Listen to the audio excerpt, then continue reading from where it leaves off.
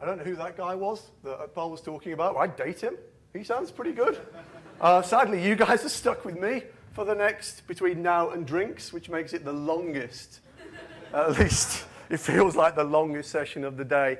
So, look, I'm going to reiterate what Paul said. This has been really lovely today. Thank you all for coming. It's been really nice talking to you. I've learned loads. Thank you to the speakers. I've loved listening to you. I've learned loads. It's been brilliant, right? Thank you very much. It's been great. Now, having said that kind of upbeat stuff, those of you that have been to Graph Connect before and had to suffer this before, you know what's coming, right? That's the kind of like build it up bit. And now it's the kind of cathartic / dramatic backdrop. So it turns out, right, in all the years I've been coming to Graph Connect, I had the privilege to close out and, you know, have a few giggles and then go for drinks. It always felt, you know, coming here with this accent, and of course my countrymen are like, crap accent, but coming here, it always felt a bit like this. As Neo's chief scientist, it always felt that this accent kind of gave me a bit of swagger, right? Because I could say things like, and we're going to plumb the flux capacitor into the traversal framework, and we will be traversing at a rate of 1.21 gigawatts. And you guys will be like, oh, that's a trustworthy accent. I buy that. Yeah, 1.21 gigawatts of graphs, that's what we need. I'm like, yeah. And I rode that. I got to tell you, right, you guys were like, brilliant. And then a little while ago, back in the mother country, like, some crazy stuff started happening. Don't worry, you'll get your own crazy soon. But some like crazy stuff started happening. And this doesn't work out brilliantly for me, right? Because now, like, it initially started off with people like, oh, what's that? And then it was kind of like kindly, oh, that seems a bit bad. And then it was kind of awkward, like, oh, can I catch a Brexit from you? And now I come here, right, and it's not this anymore. It's not like, hey, I can shout, right? It's like this. People are like treating me like this. They're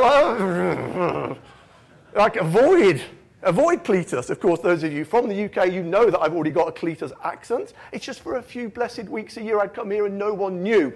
Now I'm rumbled. So this is a problem for me, because now this feels like I can't just cruise through this one, kind of basing my talk just on an accent. It's gone terribly wrong for me. Fortunately, I have this thing in my company that I can rely on called leadership, right? So Emil's like, look, dude, seriously, this is all about the Silicon Valley. Oh, hi, Emil. He's like, look, man, just because in the mother country, like you've got rampant inequality, rampant stupidity, a prime minister that makes Margaret Thatcher seem progressive and cuddly, get your head in the game, dude. This is all about the Silicon Valley tech. This is all about the Silicon Valley scene, the sophisticated Silicon Valley audience. I live in Silicon Valley, Silicon Valley, Silicon Valley. It was a lot of Silicon Valley going on, right?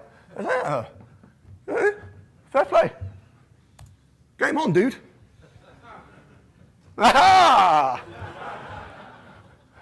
So for those of you that haven't been religiously watching Silicon Valley, or as we think of it in the UK, a documentary about the company I work for, this is going to make no sense to you. For those of you that have, look for all the in-jokes. And if any of you know Mark Needham, doesn't he look good with hair? I think he looks absolutely, I mean myself too, right? But looks great with hair. So isn't it time someone put the venture back in venture-backed graph database company? So actually, this is the real title of the keynote, Graph Insanity, where insanity in this context refers to scientifically responsible jubilation. So what are we going to see? There's only about 3 of you that actually watched this far through season 3. Now that fell so flat. So what are we going to do? So we're going to do a brief recap. I think it's very worth looking at where we've come recently in Neo4j, because it turns out many of you didn't make it over to London. A lot of good stuff happened there. Emil covered some of it in his keynote this morning. I think it's well worth talking about kind of the current trajectory that graph tech's on. I think it's pretty cool. I also then want to kind of seg into hardware. Hardware got interesting again. I mean, we saw the IBM folks this morning talking about some quite unusual hardware. And it turns out that the hardware folks, they haven't just left it all up to us software folks to do fun stuff. They've been innovating as well. I think it's really interesting to cover some of that. And we'll have a look how some of that filters through into kind of native graph tech and the kind of performance advantages that we can get from being native graph tech. And then I'm going to look a little bit to the future, see what's coming down the line, see what fun stuff we'll have to play with. And then the important thing, we'll all go and get merrily sloshed in the bar next door. Sound good? Especially the merrily sloshed bit. You're like, hell yeah! booze. So, one. Okay, yeah. So, what have we been doing since we last gathered with Neo4j people at a Neo4j conference to talk about Neo4j things, the Neo4j community, and Neo4j engineers about Neo4j, and the things you might do with Neo4j in your Neo4j-based enterprises, Neo4j? Consider the bulldog. Well, actually, we've done a lot of very interesting things, right? If you think about what happened in 3.0, the kind of personas that were addressed there. And so in 3.0, we made sure that if you're designing graphs, that you didn't have any practical limits on the size of graphs that you could store. So you could store giant graphs and get great performance from them. If you're a developer, we retired that crufty old REST stack that some bozo implemented for his first Neo4j commits and replaced it with a brilliant, this is hurting me, Nigel, brilliant protocol, binary protocol, and a wonderful driver stack. So if you're using Neo4j now, the excitement isn't in just getting the bloody thing bound to your client app. The excitement's all in the graph model, right? Doing wonderful things for your business rather than getting all excitable about the plumbing. That stuff has become now de rigueur. It's easy to do. Nigel and his team have made that absolutely seamless. That's fantastic. And if you're administrating this stuff, we've worked really hard to make sure it works very, very flawlessly, on-premise, in cloud, in containers, wherever you're trying to deploy it. I think that was a really worthy thing. You might have missed it because it happened in the old world. All right, so just bringing you up to speed with where we're at now.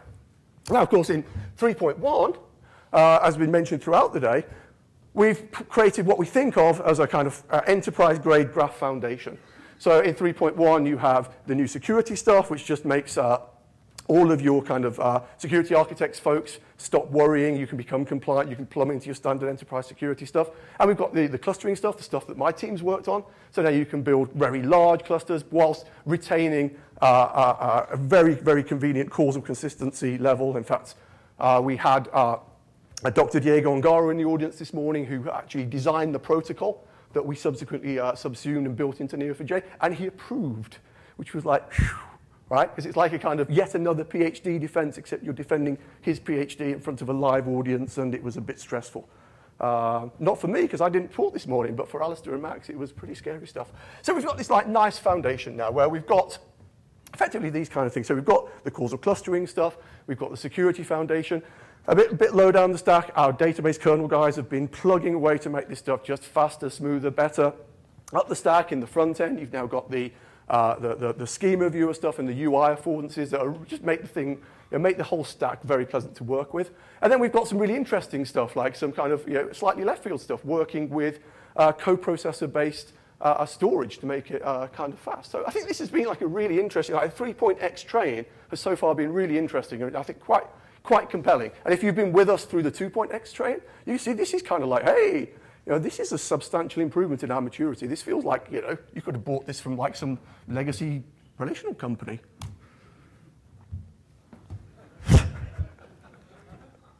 Consider the elephant. Legend has it has a memory so robust that it never forgets.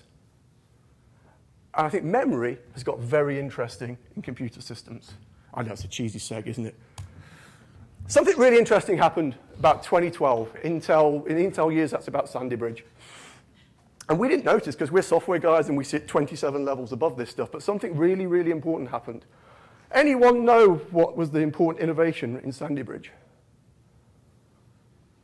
No, because we're all software guys, right? Actually, we're just a machine. Actually, something really important happened. When I were a lad, it was a long time ago now, I always taught that I was taught that the way that if I wanted to read a value that another thread or another processor had produced, that value must be put in memory. And when it's in main memory, then my thread can read it. And that was a common architecture for symmetric multiprocessors back when I did my PhD, which seemed like an awfully long time ago now. And so it went on. I think many of us in this room perhaps still labor under that misapprehension. But something fundamentally amazing happened around Sandy Bridge. And it was that lake, bridge? I don't know, some geographical feature. And that's actually that the source of truth for values moved from RAM, which is all the way out there and non-uniform and slow and kind of tape-like. It moved all the way in to the cache subsystem. That's kind of interesting, right? Because it means once your value is out of the CPU's write buffer, it's visible to other cores, to other threads. And yet, oftentimes we're still building systems designed around main memory.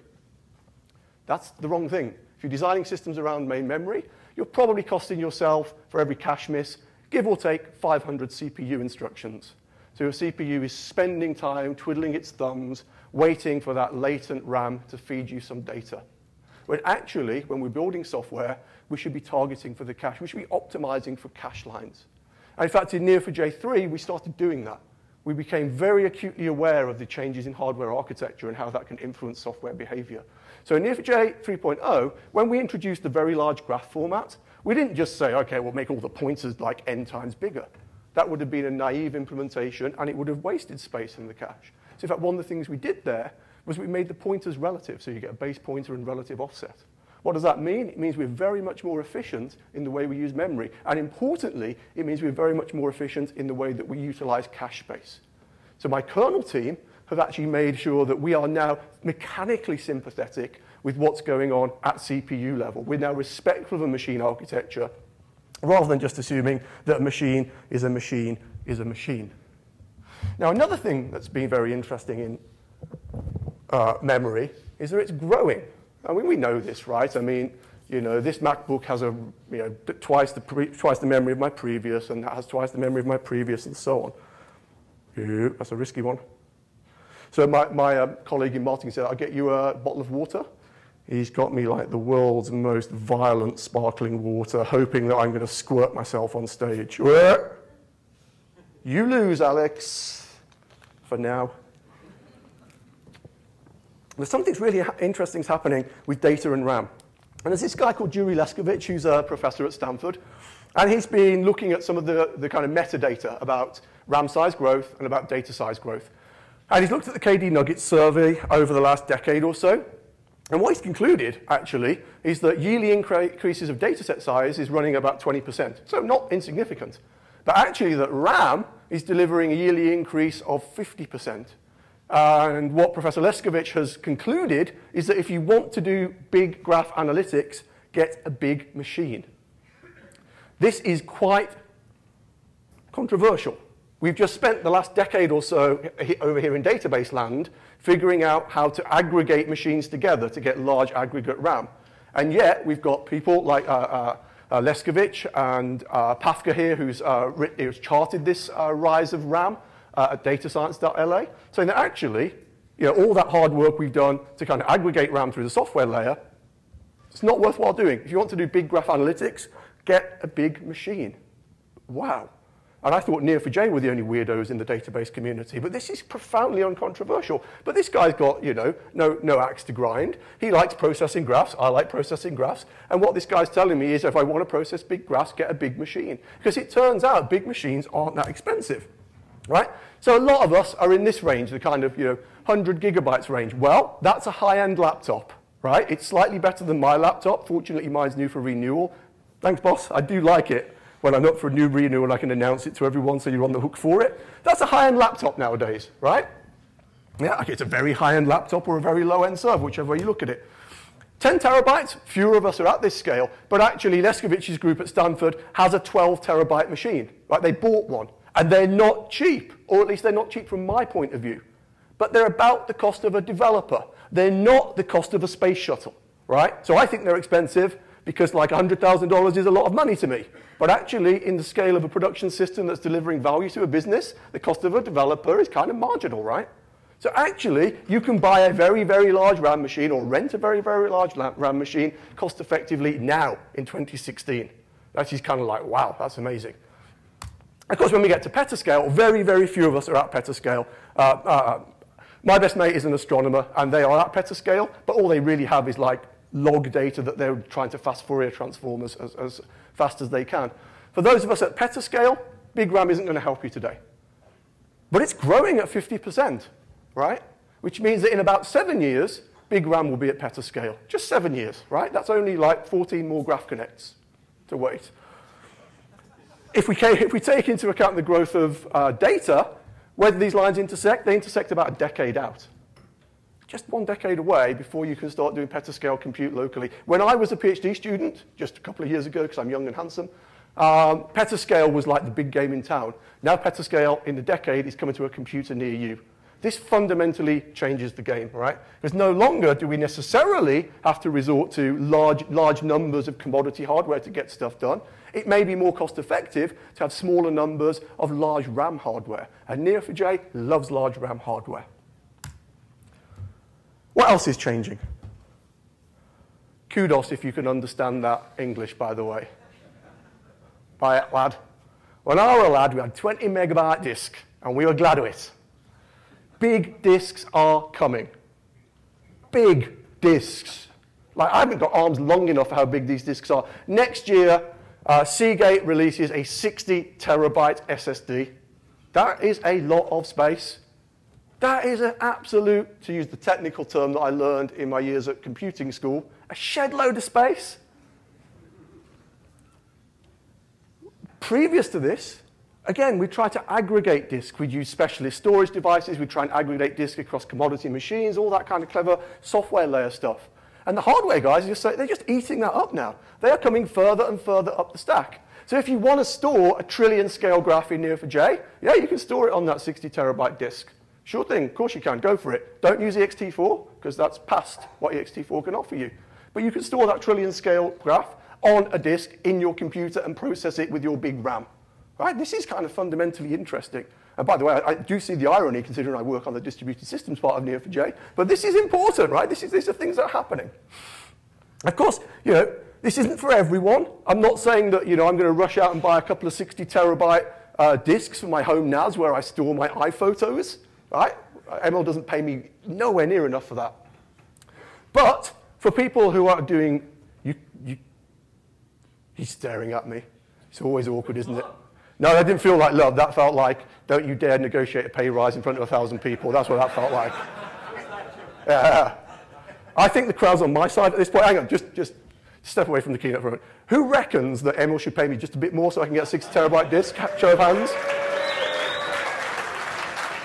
Look, I mean, to be honest, given Brexit, I don't really trust you because the people are stupid. But the will of the people is that I get a 60 terabyte disk. Okay, just bear that in mind.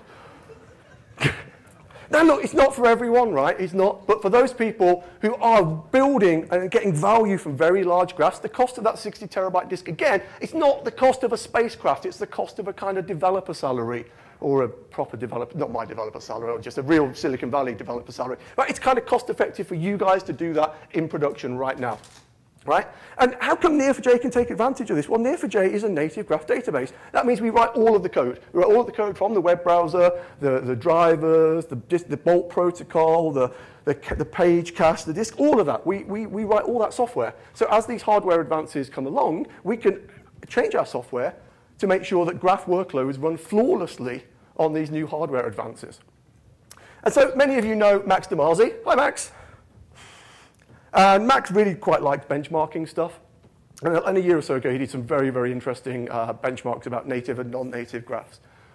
I think there's something very important both about algorithmic and mechanical efficiency of the kind of native graph tech versus graph that's grafted, if you'll excuse the pun, onto, I know that was bad, wasn't it? That of all the cheesy puns, that was probably the worst, onto some other kind of database.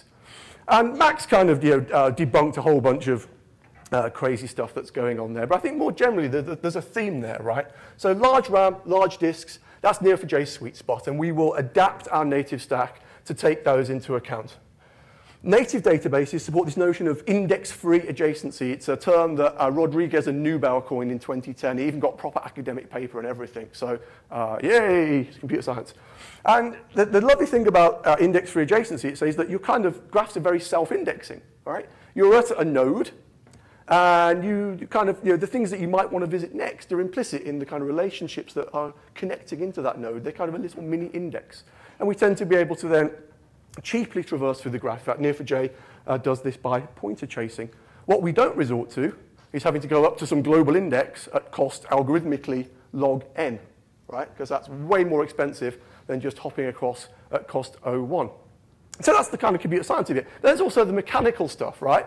So it's not just the fact that something is algorithmically 0.1 that's important, but its implementation matters, right? So hash lookups, yeah, they're 0.1, but hash lookups that resolve something over to the network, still 0.1, but you've got network cost. Neo4j is supremely well engineered by my amazing CTO, I'll come back to you later, mate. You don't get enough limelight. Such that it's in memory and on disk format. The way that we traverse relationships is simply by dereferencing pointers. You're looking very nervous. That's super cheap. That's what computers do, right? They fetch addresses and they fetch the contents of addresses, and they're very good at that. And if you can keep the contents of those addresses in your cache, you absolutely flash past. If you're having to do, hash map lookup, go over the network, retrieve the value, come back, process the values, think about it for a while, right? It's still algorithmically O1. It's just mechanically terribly, terribly inefficient. Neo4j tries to be as mechanically efficient as possible. Right, and give us lots of RAM and lots of disk, which is what's coming. You can get a lot of stuff done in those in that mechanically efficient way. If you're a non-native database, that's probably not something that's available to you. You may even have to do lots and lots of global index lookups at cost lots of log n. Come on, pity laughter, please. Oh, pity groan. That'll do. I'll take it. I'll take it. I'm not proud. Whereas actually, if you're mechanically efficient, you tend to do in Neo4j very few of these lookups. You tend to use them only for finding your starting points in the graph. Then once you're in the graph, you're absolutely speeding through just doing this pointer chasing stuff. Very mechanically efficient. Now, there's another interesting confluence. This is the confluence of the Colorado and Green Rivers, actually. Thanks, Google. And what's happening in computers is there is another interesting confluence happening. And it's the confluence of primary RAM and secondary storage.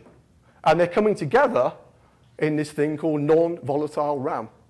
And this is not like science fiction anymore, right? This stuff is actually happening. People are working with a variety of different families of non-volatile RAM, all of which sound quite physicsy to me, so I won't explain them to you, because I don't understand them. But anyway, the headline of them is that we're going to get RAM, which is about an order of magnitude larger than current volatile RAM, with a performance penalty of about 4x, so about 25% the performance.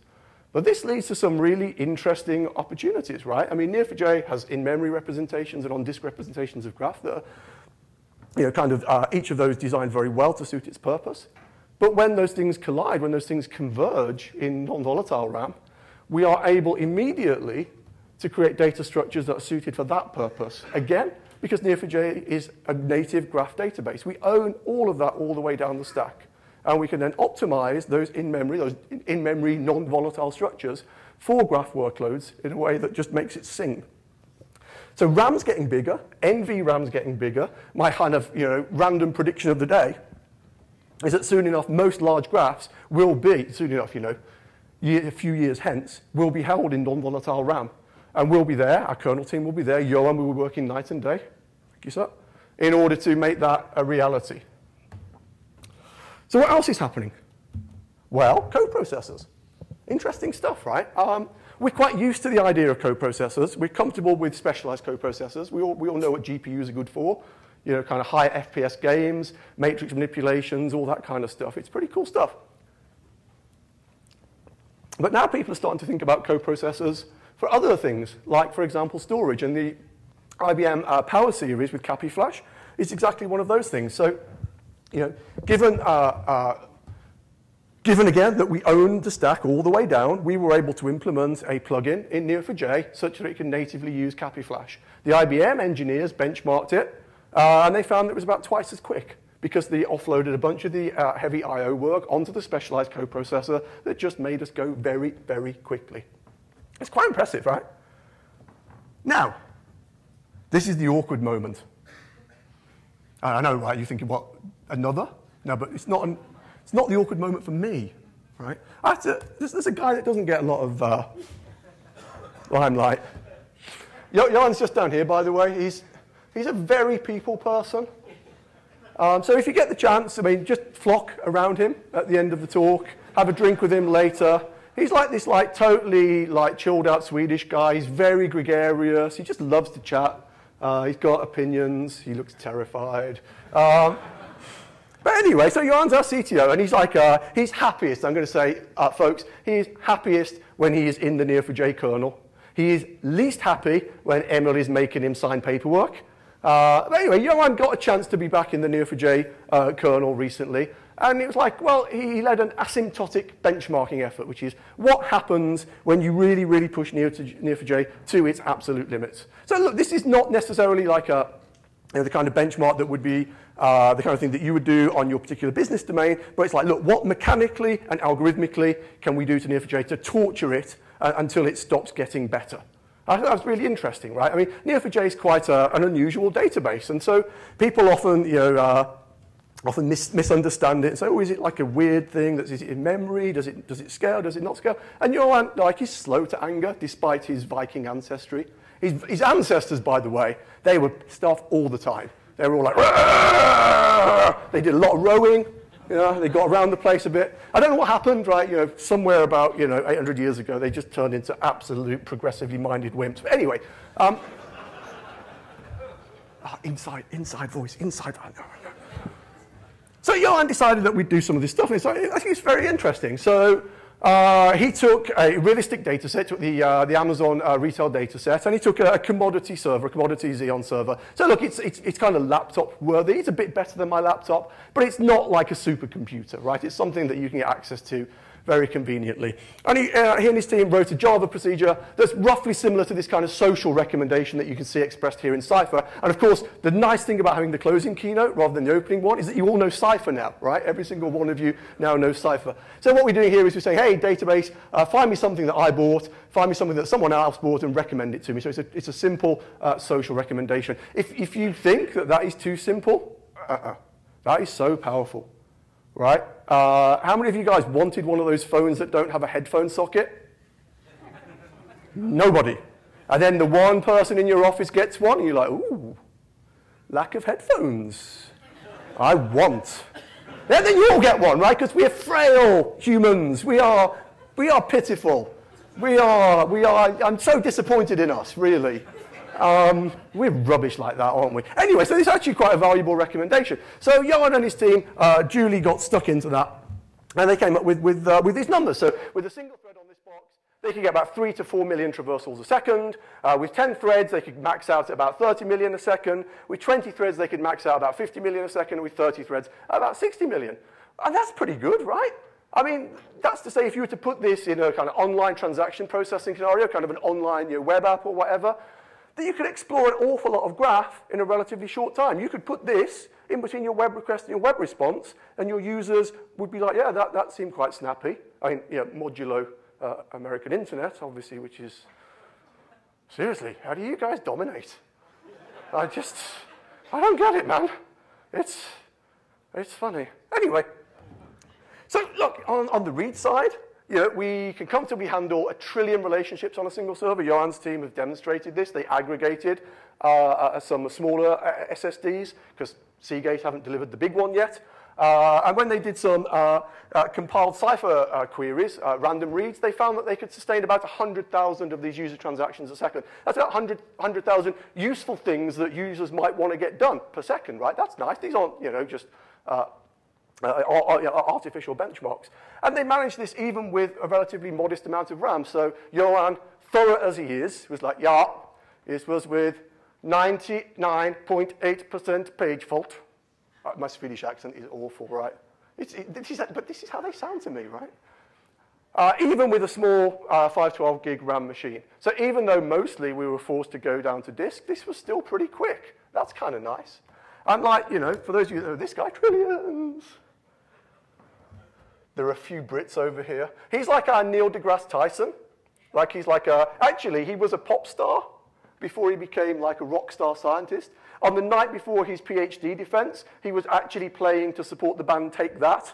It's a big arena. Yeah, true story, yeah. My CEO plays the piano, did not support Take That at any point in his career, by the way. So anyway, we've got this guy called Professor Brian Cox, and because we're slightly cheeky over the water, every time he says millions or billions or trillions, we drink. Yeah. So this evening, when you're at Disconnect, if anyone says to you billions or millions or trillions, you got to drink. And if they don't drink, they get a penalty drink. That's the game that's the completely socially irresponsible game that we're going to play, okay? Who's with me? Yeah! Clark was like, beer, give me beer.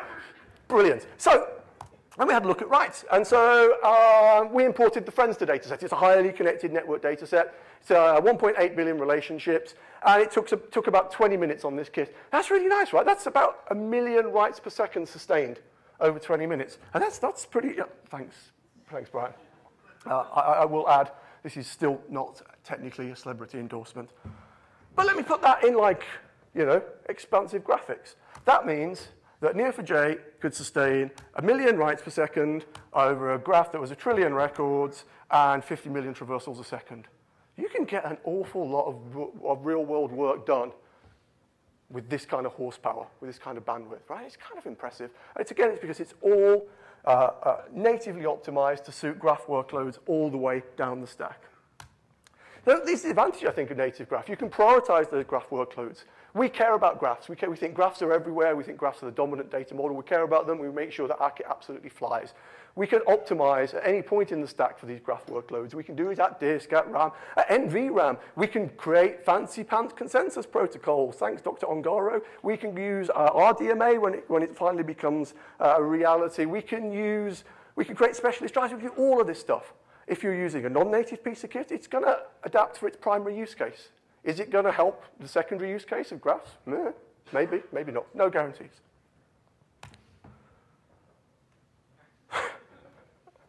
Really, I mean, so many of you are so far behind the series by the lack of laughter. It's, I mean, I know my CEO's only watched season 1. Yeah? Man, all the best gags are in season 3, right? And if you're wondering, by the way, who scrawled down round in your office the other day in big red letters on a whiteboard, I couldn't help it. It just seemed very funny to me. So, you know, as Gavin would say, consider the tortoise and his rival, the insolent and cocksure hare. So I really wish I had a cardigan right now. That would be amazing. So with those kind of numbers, what could we do? Well, actually, so last week I saw some folks had published some graph analytics benchmarks. And I thought they were really interesting. So there were these 8 graph analytics benchmarks, kind of almost micro benchmarking. And it was on some non-native graph library sitting on top of some other kind of database. 6 machines with 48 vCPUs, 256 gigs of disk, 256 gigs of RAM. So that's about kind of like 300 CPUs, 1.5 terabytes of RAM, give or take, aggregate. And what these operations were you count nodes, so count how many nodes are in the graph, count the outgoing rels, so let's count all the relationships in the graph, count the rel pattern, count the rel pattern. Then we had grouping property nodes by val, grouping relationships by type, and then doing interesting little patterns like no's and likes, so kind of little patterns there, and then the famous page rank. And the guys that built this were pretty happy because they'd been they performed far better than previous releases, so that was pretty cool. But I looked at this, I thought, well, it's a 10 million node graph, 100 mil relationships.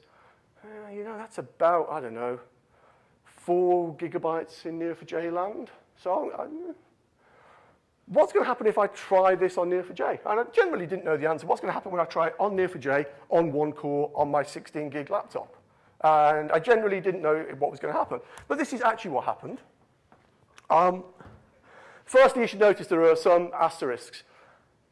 The ones with asterisks I didn't run on my laptop because I didn't have enough heap space because my boss is cheap. No. For those of you that know Michael Hunger, everyone knows Michael Hunger. Because Michael Hunger, yeah, absolutely right. Michael Hunger is like this amazing machine for tech support for people in the Neo4j community. He's an absolute sweetheart.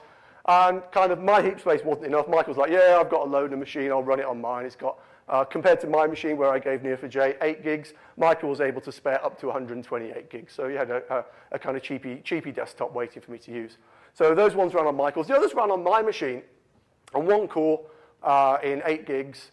And for counting nodes and rels, I only counted in milliseconds, so I'll round it up to 1 millisecond. That means for counting nodes or rels, Neo4j was about at least 200,000 times faster. Wow. For counting rels at depth 2, order of magnitude 10x faster. Counting rels at depth 3, which I know that other system actually optimizes for, so we were only about 20-30% faster. Not too bad. for grouping nodes by property value, 30x or so faster, 25x faster. Groups by rel, 4 times faster. Groups count depth of depth 2 of nose like, so finding a little pattern, about twice as quick, and about 100 times quicker for PageRank. And when I shared these results with my colleagues in Neo4j, my engineering colleagues in Neo4j, they rightly pointed out this is not an apples-to-apples comparison. It's like, yeah, you're right. Because actually, Neo4j, when you ask for a count of its nodes or its rels, it's got specialist stores that return that very quickly. It doesn't actually have to hop around the graph counting. So my engineering guys were like, well, yeah, this doesn't feel like a good comparison. It just feels like an unfair comparison. And I'm like, no, it may well be an unfair comparison, but it's legit. And it's legit because Neo4j optimizes for these graph workloads all the way down the stack. So when we find there are workloads, when there are patterns you're interested in, things like count nodes or so on, we can optimize for that all the way down the stack to the disks. Which means if we can continue that pattern of optimizing for the kind of graph workloads you guys are doing, we can continue to get 200,000x better performance for simple operations, or merely just twice as good for more complex operations. But I would add twice as good on a single core on a commodity machine, not twice as good on some macho cluster. Now, macho clusters make me feel big and strong, but if I could kind of calm down and get off the testosterone for a moment, I would really rather run a small, efficient cluster of machines that do the same job as an enormous macho cluster of machines. It's cheaper, it's easier, I get less pager duty. This is a good thing. And Neo4j can deal with this, again, because we're graph native all the way down. And we are very, very efficient in what we do. And you can see here, my 1-core box absolutely stomps all over that 6-core macho device. Which brings me to, I'm not saying that he's the best CEO in the world, because that's obviously you. But he's a good one. He is good. We like him. We do like him. Consider the data center of the future. I know, I was going to say possum, but of course, if I'd brought a possum into the keynote, Emma would have been like, finished, out, so I couldn't really. So what's happening in the future then? Well, we know now, as we've seen, Emil's keynote this morning, hopefully some of you guys saw Alistair and Max do their presentation on causal clustering earlier. We've got a new clustering architecture. It's really nice. We've actually separated out roles in the cluster. We've decided that some bits of the cluster are responsible for safety, because we like safety. It's a thing. You're trusting your data to us. We are not going to corrupt it. We are not going to allow it to dangerously dangle. We are not going to do anything that would give you the sense that you've got misplaced trust in us. But there's another aspect to cluster computing which really is about size, about kind of machismo scale.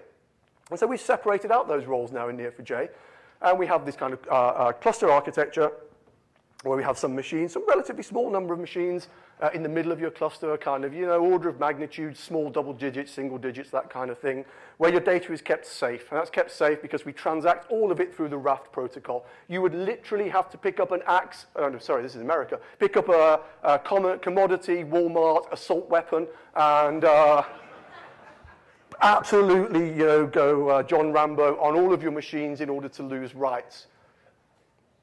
I'm always slightly nervous when I bring up the fire. Okay, just in case can you carry in this state? Really? Oh. Really should have done my homework before that joke, right? Anyway, yeah, but not assault weapons, right? Not actually like, no, I'm not going to go there. There's some people at the front row here looking quite twitchy. Chill out, dudes. And then you've got, around the outside of this, you've got a separate role which is designed for scale. Now, ordinarily, you'd say, well, these asynchronous replicas are they're going to be a pain, right? Because they're eventually consistent and so on. But what we've done now is that we've wrapped all of that inside a very, very sensible, sane, cluster-aware architecture. So actually now, causal clustering allows us to do this kind of bookmarking system. If you're familiar with like e-tags on the World Wide Web, it's very similar to that. So you can write stuff into the core where your data is very, very safe, and then you can read it from the read replicas, from query view. And actually, if your transaction hasn't quite propagated there yet, your read would just be paused for a moment, transactions applied, and then off you go. So actually, even though you may have dozens, hundreds of these machines scattered around the network, what you're going to find is that you'll get to read your own writes. And as Emil said this morning, that sounds kind of trivial, but actually in distributed systems, that's a hard problem. And actually being transactional has actually paid us back here. Because we're transactional, we have been able to implement causal consistency. Dr. Ongaro suggests that it may be stronger than causal consistency. I'm not that brave. Anyway, causal consistency is pretty nice because it means even though that you are writing to one system and reading from another, you will never see stale data. That means it's kind of like writing to one machine where you write and then you can read the value, write the value, read the value. But we do that at, arms stretched out, very wide gesticulating scale. That's like internet or something.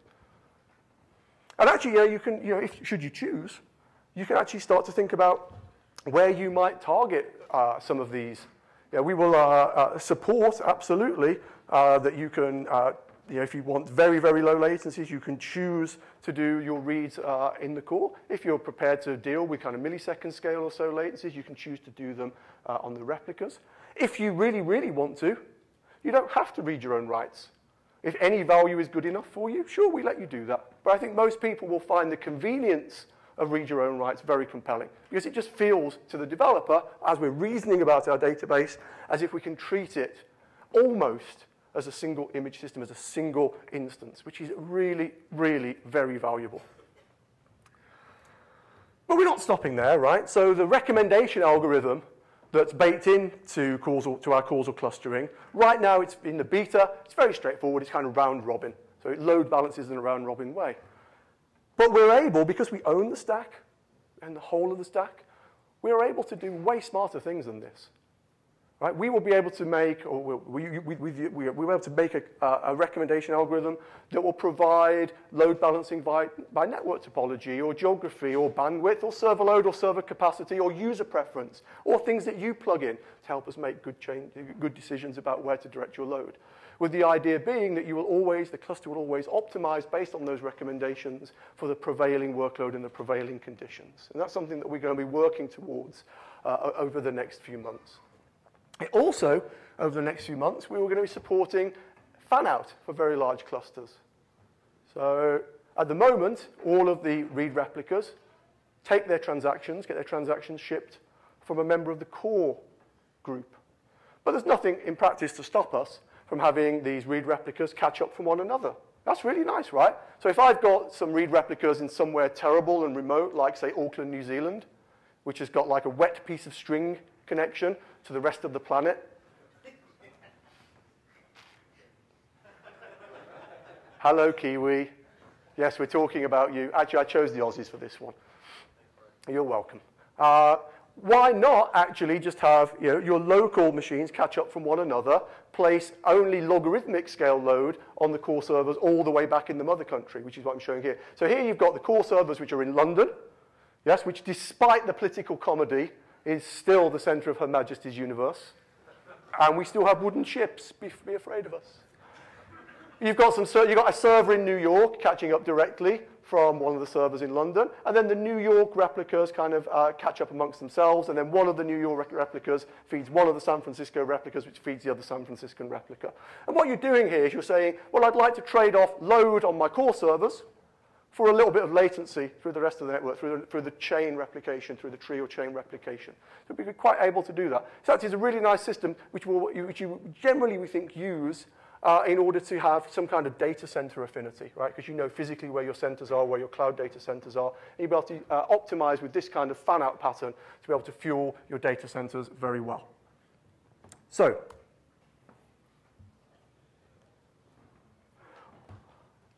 this is the only place in the world I think I can do this, so I'm going to give it a go.